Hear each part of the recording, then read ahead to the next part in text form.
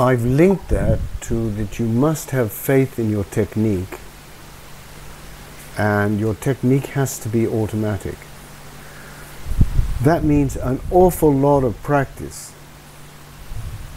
If you come to Dahab and you're doing one deep dive per day, which is absurd unless you're having rest days, and a lot of them, yeah, I mean, if you're in the 70 to 80 meter range or more, that's all you can do. And you've probably been wrestling with a lot of things on the way. And whether you're capable of absorbing all the lessons from a single dive, I doubt it. You need a lot of dives that simulate diving at those depths until that thing becomes automatic. We can forget about it. We moved it over to the subconscious. We moved it over to the automatic pilot. And the only way you can do that safely and effectively is by doing a lot of empty lung work. After that, to allow concentration, the next stage in our training is, of course, doing head-down variable weights. Just taking a weight on the end of a rope and dropping with it. That way we don't have weights on the body at all. We only have weights in the hand. Coming up is an absolute piece of cake. It's a cinch. Because we've got a buoyant suit where we've got no weights on us at all, and we can tootle up, the ascent is really easy. And that way we can put, once we've got used to the idea that we're out of control. Oh, yeah, you are out of control. No, you're not out of control. You will be dropping a lot faster towards the end than a meter a second. But if you can still equalize, if your equalization technique is good enough and quick enough, yeah, that shouldn't deter you in the least. And then you find that the whole thing becomes very easy. You can, in one way, divide the ascent and the descent. And you can play with this a little, because later on, if you want to make it more difficult, you can start taking off weight in the hand and putting it on your neck, so that you're actually coming up with a certain amount of weight till you get pretty close to the weights that you'd be using in competition. And then you've more or less simulated 3/4 of the dive, and you've learned all that you can learn about equalization for your constant weight dives. Okay, sounds easy. There are physically background things that we have to do. Stretching, which I'll come back to. Very important part of the thing. If we're not flexible, we're going to tense up a lot sooner, and we're going to lose our equalization. The more flexible we are, the less RV we've got, the less residual volume we've got.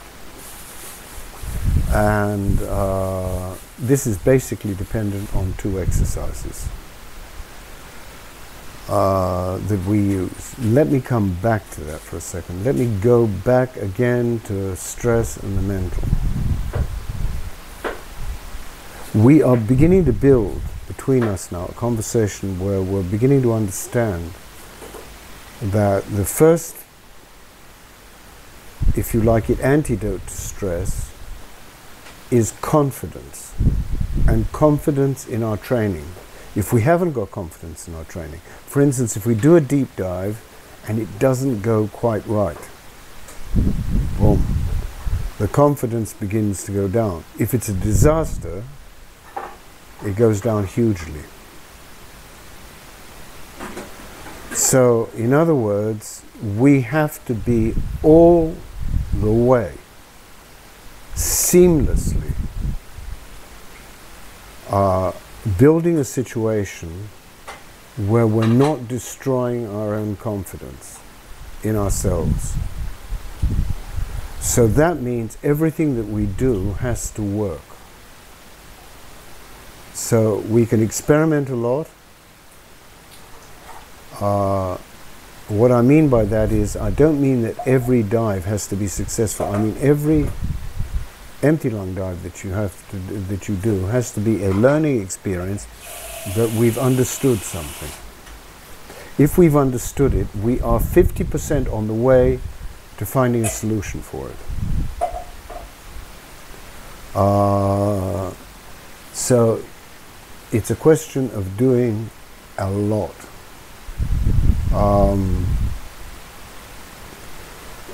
I do, even at my advanced stage, between 5 to 8 empty lung dives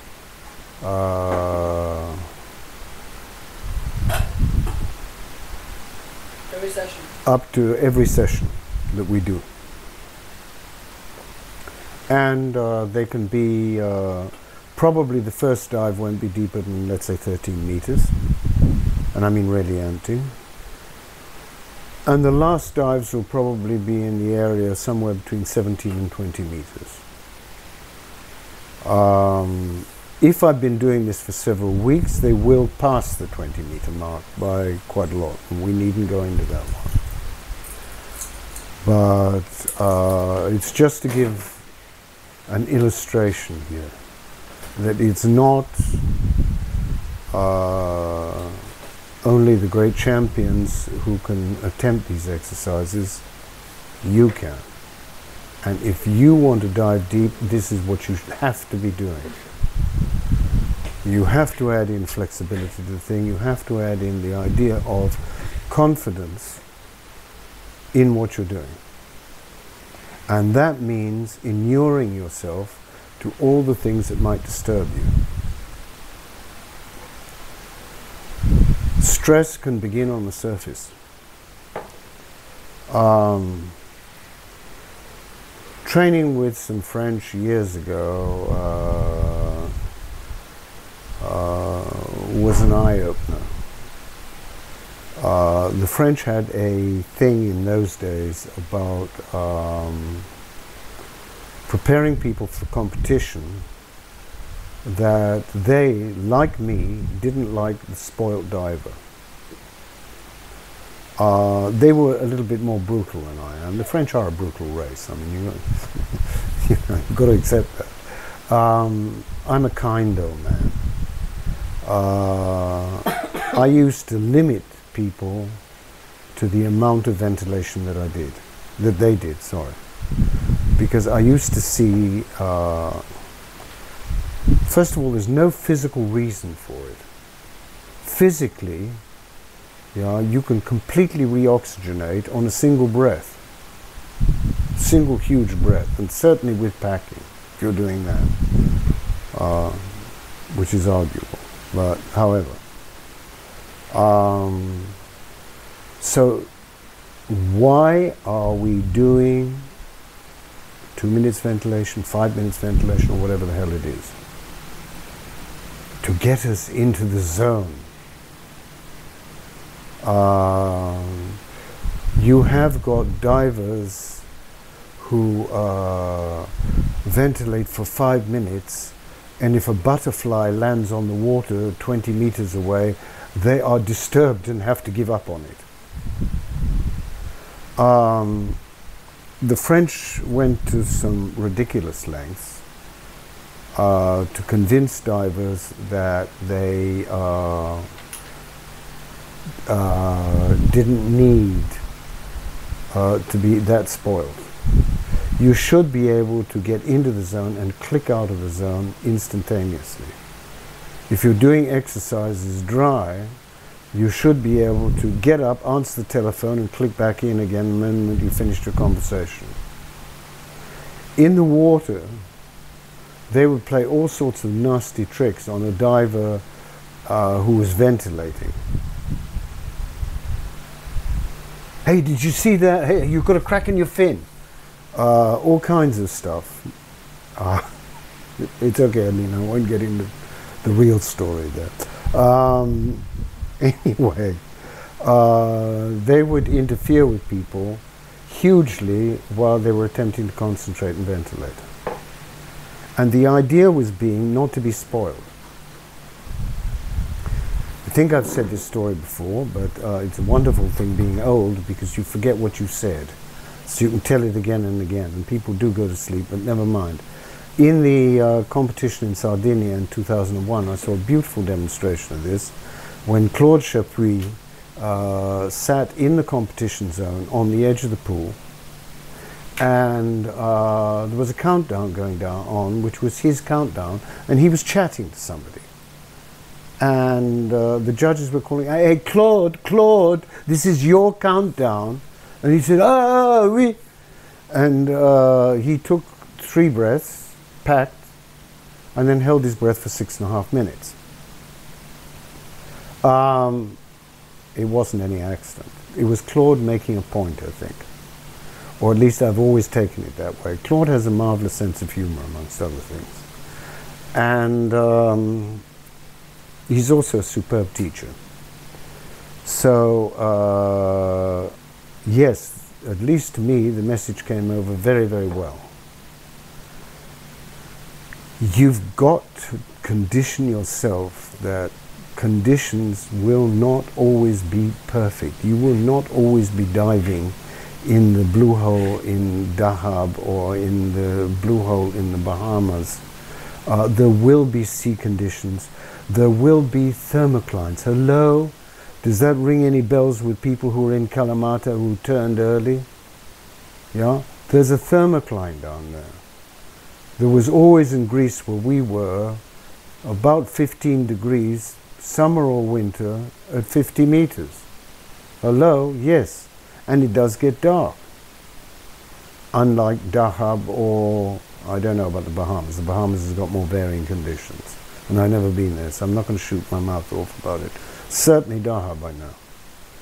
And Eilat, for that matter, where you've got very good visibility at depth, you've got a lot of light at depth, and no dramatic thermoclines. All these things are not necessarily something that somebody can conquer in 10 minutes. Kalamata was a brilliant demonstration that most people didn't have enough training in situ. Yeah, to be able to manage that. English team don't have any excuses at all. They've got a lovely little warm pool up in North Wales called Dorothea, where they can sunbathe and dive to reasonable depths and get used to minor cold up there, I believe. What is it, 4 degrees down there? Anyway, that's it. The main thing that you have to take into account is try and train yourself to withstand the unexpected. That means every training session is a mental challenge to you. Try to train yourself so that you're not the spoiled diver. Try to train yourself that your favorite piece of equipment just isn't available right now. So you're going to have to do it in something else. Train yourself to manage the unexpected. If you behave like a robot in your training, and you've always got your favorite suit and your favorite goggles and your favorite this and your favorite that, yeah, you're in for a lot of surprises, my friend. So the training has to be to train yourself to deal with the unexpected. Now, one of the other things is this. This is the last thing I'm going to say about it. I wanted to talk about static training, but I'm not going to get very much. I haven't left very much time for that. I've tried to fill in the gaps in what we talked about last time. I'm going to talk very briefly about stretching. and I recommended two things. One was Udayana, and there is a link. If you look at Freedivers Nauli, which we'll put up for you on YouTube, you'll find Maria Teresa doing a superb demonstration of both Nauli and Udayana.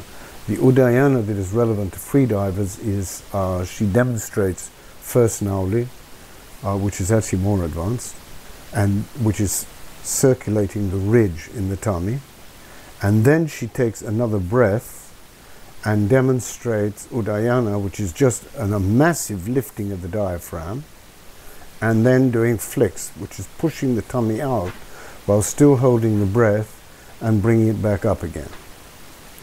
Now, the other thing that we do, because that's all for lifting the diaphragm and, if you like it, shrinking the RV, the other thing that we do for expanding and giving more flexibility the other way to the rib cage is the ball. The ball is a 10-inch, in America I think it's called a bender ball. It's a 10-inch exercise ball, inflatable. You can blow it up with your mouth. That's the size of my hand. So you can see what we're looking at here. We lie down on a yoga mat, put this under the thoracic cage. Our heads touch the floor at the back, and our arms are straight out in a cruciform fashion. And we lift up the breath into the chest as much as we can without lifting our shoulders as we breathe.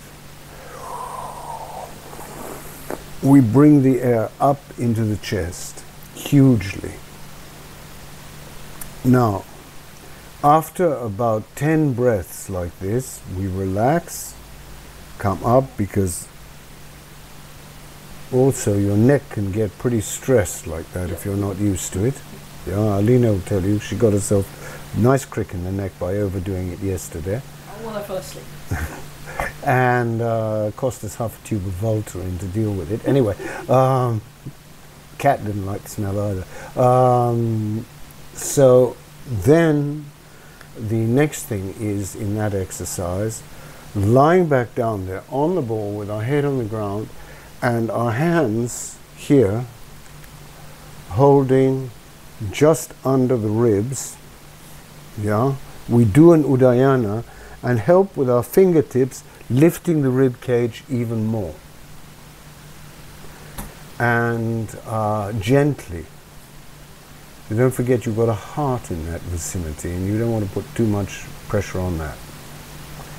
But lifting, helping, massaging that to make it softer and make it rise up higher. So, Udayana on your back after the total exhale. Udayana standing up, as MT demonstrates in the video that we constructed. We will be making a YouTube video before too long, when we can find somebody who looks more aesthetic than me, on the ball.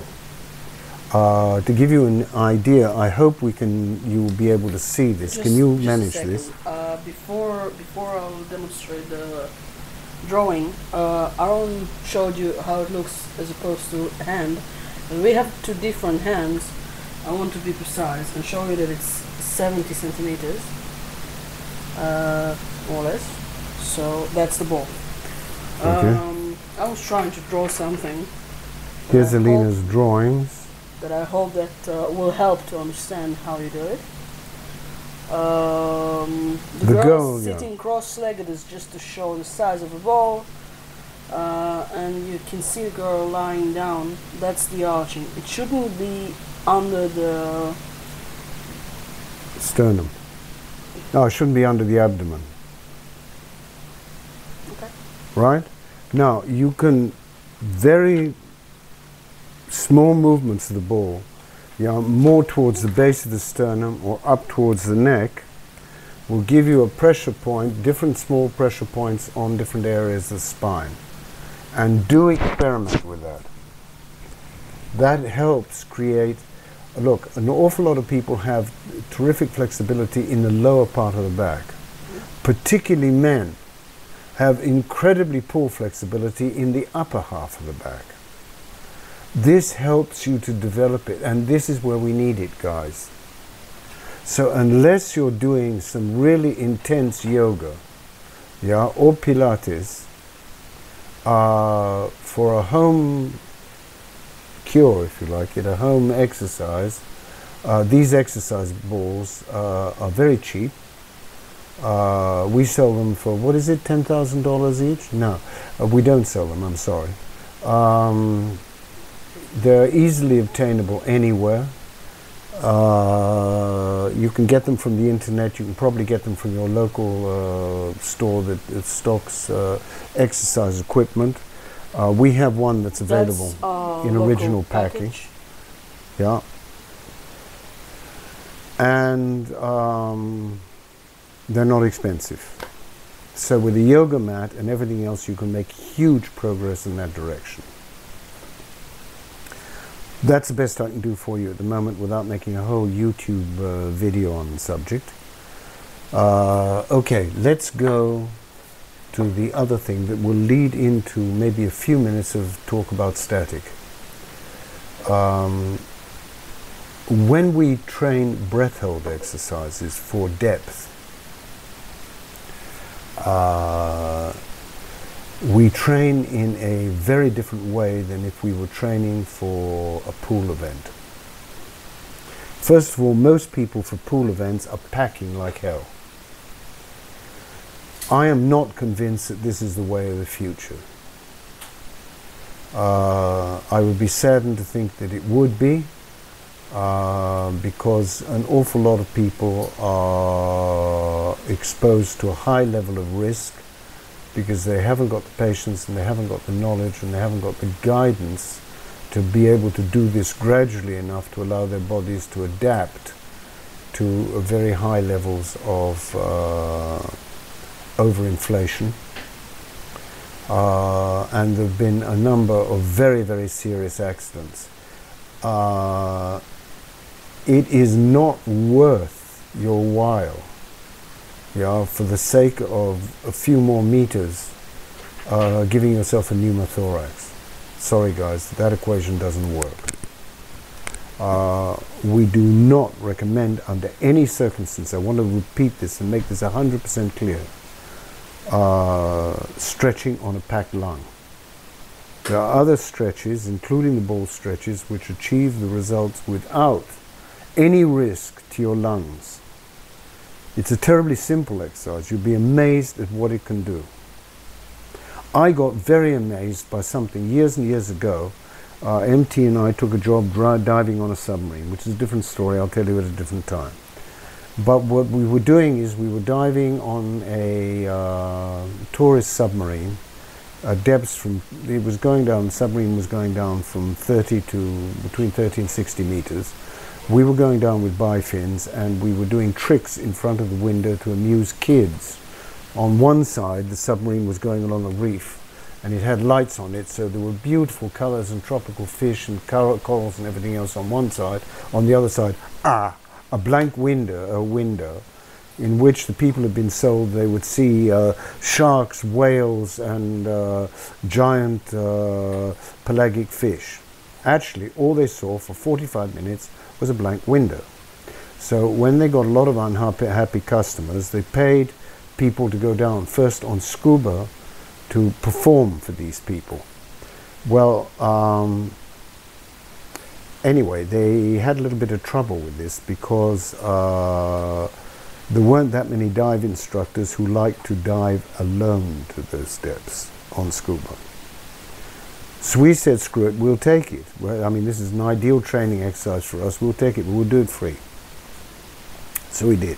Anyway, one of the stupid things that I found that amused the kids in the window was when you bent backwards, grabbed your fins from behind, yeah, and did backward somersaults. We'd been doing this for a few weeks, and then I did a yoga exercise to depends what school you come from. It can be called Chakrasana, or it could be called Urdhva Dhanurasana. It's the full back bend. And I had always found this very difficult. And suddenly, whoop, there had been a huge improvement on it. So I worked out that what had happened was it was very, very easy, yeah, to get this kind of flexibility when you weren't having to fight gravity, which you are when you're pushing up, yeah, from your, sorry, when you're pushing up, elbows together, from your, from the floor with your hands and your feet. Yes, at that stage the Pilates, the giant Pilates ball had not been invented. It's probably a damn good substitute for it. We have found that more specifically for the areas that we want, that the little ball is very effective, and maybe even more effective because it's more precise in where we want it to be than the bigger Pilates ball. Okay. Now let me go on to breath hold training for depth. This is very unlike pool training, because if we work it out, a lot of your voyage into the depths is actually on empty lungs. Anything much over 30 or 40 meters is on empty lungs. So, hey guys, why are we basically putting the emphasis on full lung breath holds, and even full lung breath holds with packing? Now look, your system works like this. If you've got a lot of available air in the lungs, yeah, where diffusion works beautifully because of pressure falls, then why should it work hard to scavenge air, transport it better, and utilize it better, oxygen? So if you like it, we have two systems. One is the immediately available system, which is what you've got in your lungs. And the other, I'm doing this in almost poetic terms, I'm not being too scientific here. The other is, if you like it, your scavenging system. We could go into which is what in detail, but I haven't got time for that right at the moment. Enough emphasis on training full lung, and particularly packed full lung training, dry or wet, is not going to help you for very long on your deep dive. What's going to really help you is how efficient your scavenging system is, because that is what's going to be the thing that counts. Not only that, hear this. This is the important part. If you can get used to holding your breath on empty lungs, it's rather like holding your breath at depth. And your body associates it, if you've been practicing that way, with a familiar sensation that doesn't frighten it. Nice. That doesn't frighten, let's use that. It doesn't frighten it. Right, Alina's produced a very nice demonstration. Another photo of our ex-student, which I miss very much, Emma. Doing exercises on the ball. Yeah? That's what it is. Okay? Okay, let me go on. If you've been practicing, at the moment what we're doing is we're doing 50%, 50%. I'm doing 50% breath walk. I mean, this is winter training. Breath walk and static. 50% on full lungs, 50% on empty lungs. I sort of alternate them. And here again, I bring in all the elements, trying to reduce the number of warm-ups, trying to reduce the amount of ventilation, not packing. And if you've got a big emphasis on empty lung training, you are better prepared for your depth because your body recognizes, hey, this is a sensation I already know. Yeah, and it doesn't immediately tense up. It gets familiar with it. So it's a question of balancing your training. Now, this is a very individual thing. This is where a trainer comes in. This is probably my last words. I've got 2 more minutes to finish this. Otherwise, we may lose the first hour of this thing, which would be the whole thing. Here's the name of the game. Somebody suggested to me that I put out training plans for people. I'm not sure that it's a great idea. Yeah, because all of us are individuals. And what's stopping one person doesn't work for another. And the more I see of people, the more I understand exactly how individual we are and how, look, a trainer's main job is his ability to assess and to constantly be able to analyze what is not working as perfectly as it should be here. How he can improve this. You can have 3 people doing the same exercise. Each of them in that thing have different challenges. They have different things stopping them from doing it perfectly. Your trainer, his job, is to spot what's not going right for you and to help you, together with you and your consent, to formulate a plan to cross that bridge. I have seen people who have done,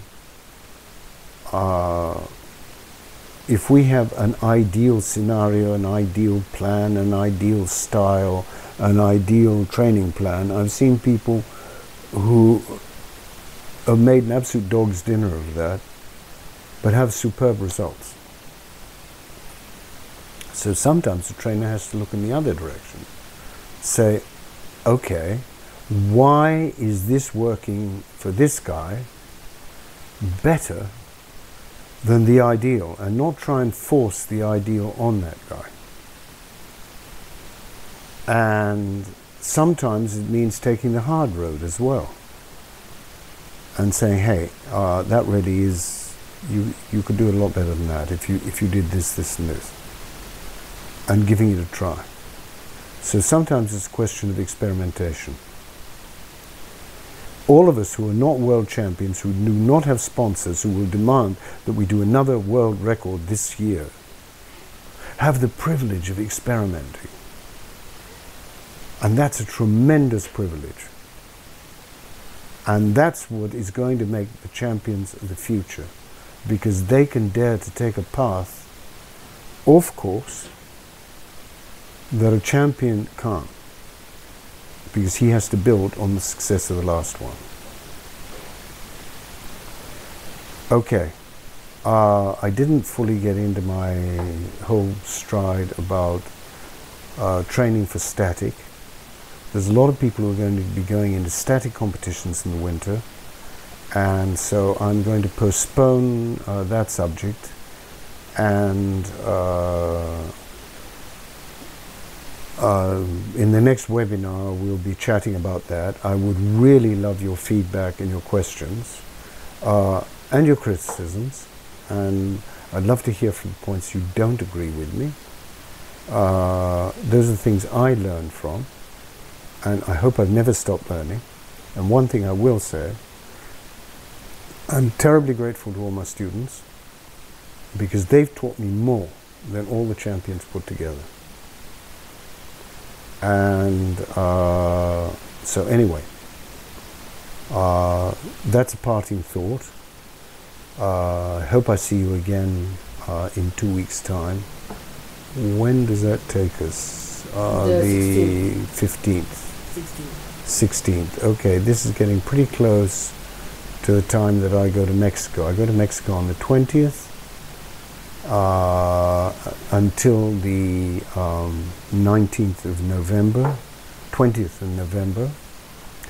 And in Baja California, I will be doing, and you can see it on my website, deep water training clinics particularly devised for equalization problems, recovery problems, everything to do with real deep diving. I will also be doing an instructor's course and a 4-star course, but a lot of emphasis will be on the clinics, and I've already got a couple of people that I'm training for that. They're ladies. So please, if you're interested in that, examine the possibility of it. The conditions in Baja are absolutely superb for it. We've got the best conditions that I can think of for training, all the training around deep free diving. We've got a marvelous hill for hill repeats. We've got a marvelous Olympic pool with a 4-meter dive pit for beginning to understand our equalization techniques. We've got our own boat there, and the boat costs are factored into the price. We can do very, very cheap accommodation there. And so if anybody's interested in coming to Baja during that period, please let me know. You're not limited to the proposed 5 days. It can be for more than that if you need it. We guarantee absolutely individual attention. It's not just rote and a big class. We will not accept more than 3 people at a time. Okay, that's it for tonight. Just want to thank you for being here. Thank you for listening to this. As I say, I'd be very grateful for your feedback, comments, questions, criticisms, anything else you'd like to throw. So I want to wish you safe diving and really enjoy it. Enjoy the training. Think about every second that you're underwater. Attention is the whole key to it. Yeah? Bring your whole attention to every second you're underwater, and you will progress. You'll become your own trainer. Thank you. Thank you. Goodbye.